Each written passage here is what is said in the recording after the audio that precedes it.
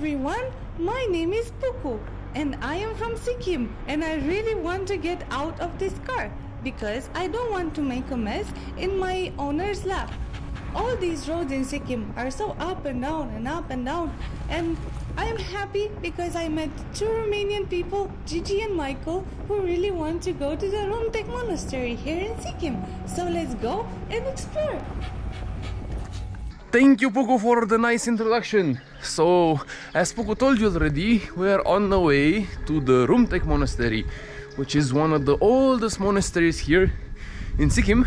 And if I remember correctly, it was built in the 1800s. From what I can tell you right now is that we have to climb a small stretch up towards the monastery, and there was also a checkpoint, military checkpoint from the main road. They check your permits and your passports here. Unfortunately, we didn't have a permit with us because we left at the hotel. Who knows that you have to bring a permit with you to the monastery. But nevertheless, the guy was super nice and I remembered my permit number. So he said, okay, go up, no problem.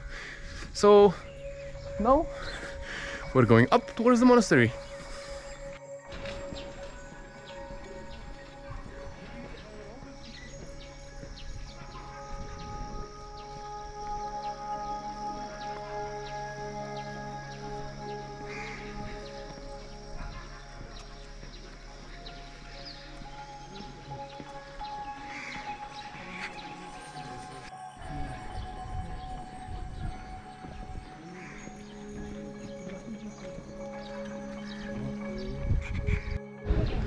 This place reminds me a little bit of Shigate or Gyantse in Tibet, and it is built exactly like those villages there in the mountains in Tibet. Yeah, like one of the monasteries over there. Exactly. Let me show you why I say that. Because we have this amazing view, incredible view. Gorgeous, beautiful place.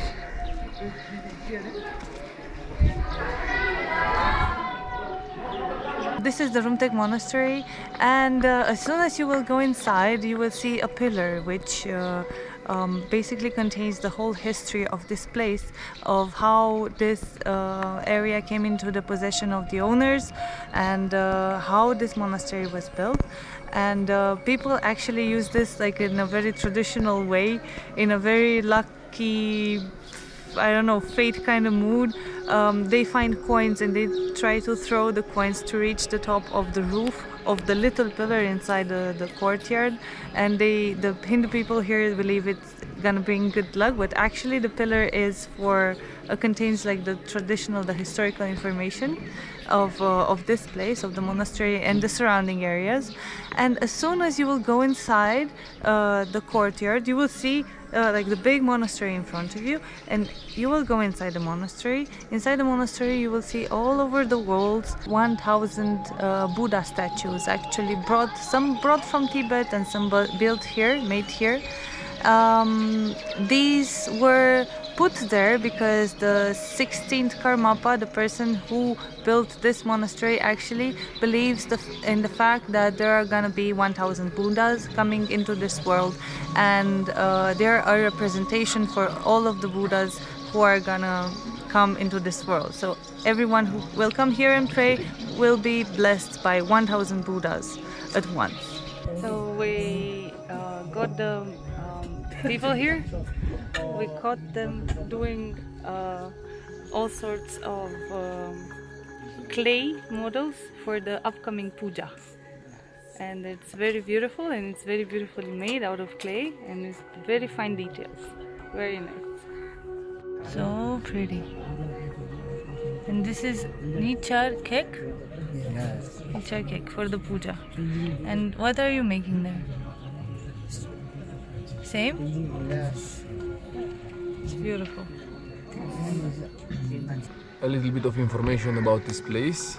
So this place is called Rumtek Monastery, and it was built by the 16th Karmapa of Tibet, which if you remember, when we went to the Institute of Tibetology in Gangtok, we learned that there are 16 disciples of Buddha. So the 16th Karmapa, also the disciple, he came into Sikkim after the war with China in 59, and he started building this whole complex. This complex consists of the school behind me, where you learn about philosophy, about English, about Tibetan language, and basically about the world and the teachings of Buddha. And you have to study here for 9 years to become an enlightened monk, so that you can go and preach forward the teachings of Buddha. And around this complex there's also the monastery, the main monastery where the people are praying.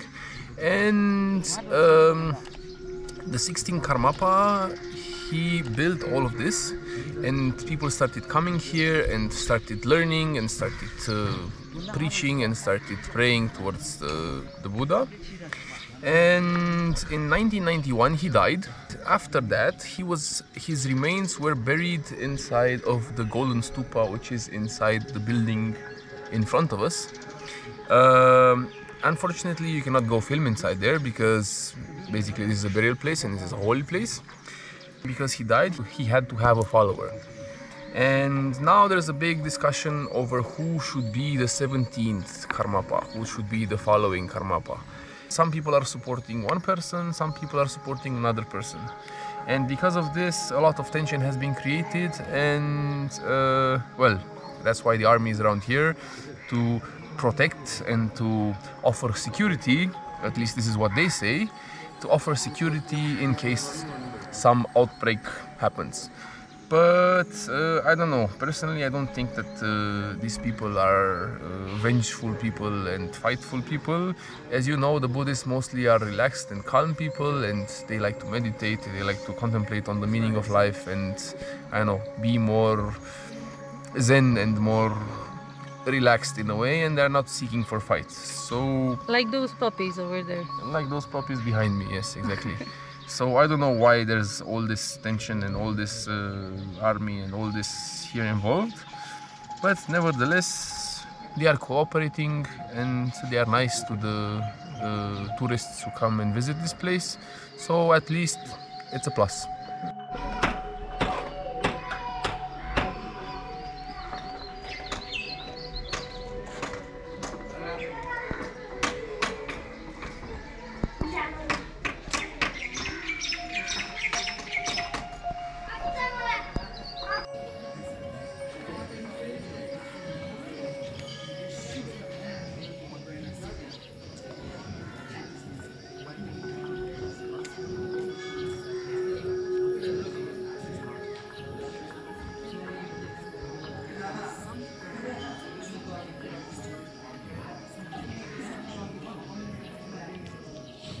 Gambopa transport gave all instructions to Tisung Khyempa. From Tisung Khyempa to Kama Pakshi.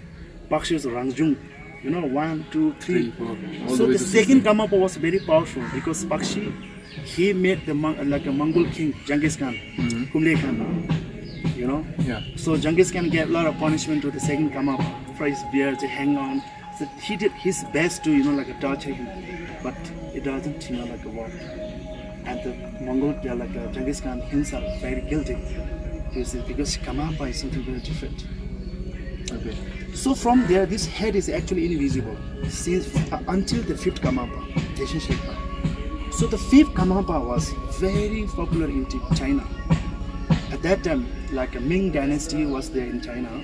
So Ming dynasty invite the 5th Kamapa, 5th Kamapa, Deshin Sherpa to China to get some empowerment. So at that time, between the Ming dynasty and Kamapa, they personally have some auditions.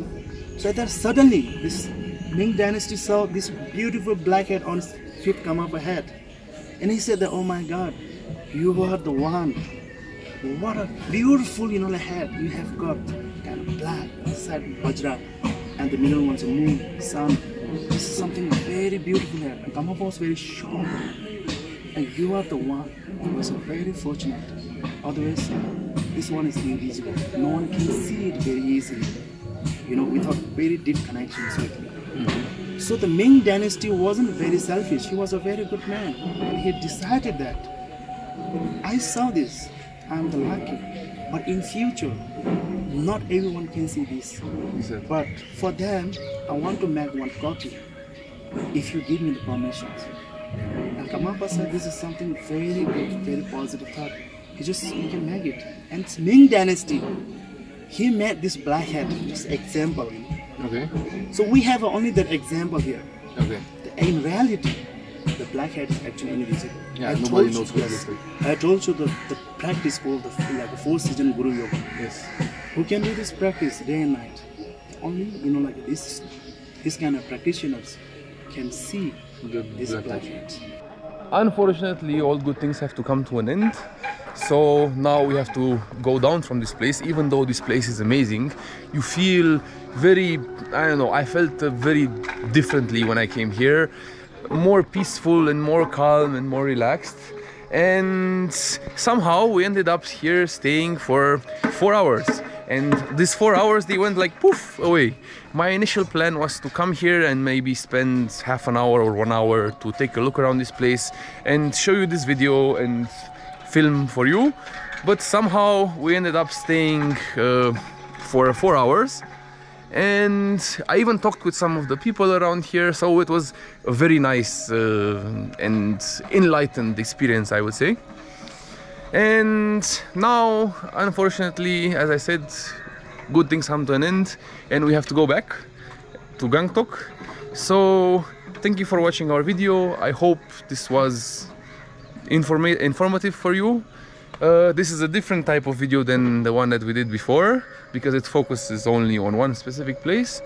But I hope you liked it, and who knows, if you click like, share and subscribe, maybe we can do something like this again. Thank you guys for watching. See you in the next one. Wonderful evening to you guys. Bye. Bye.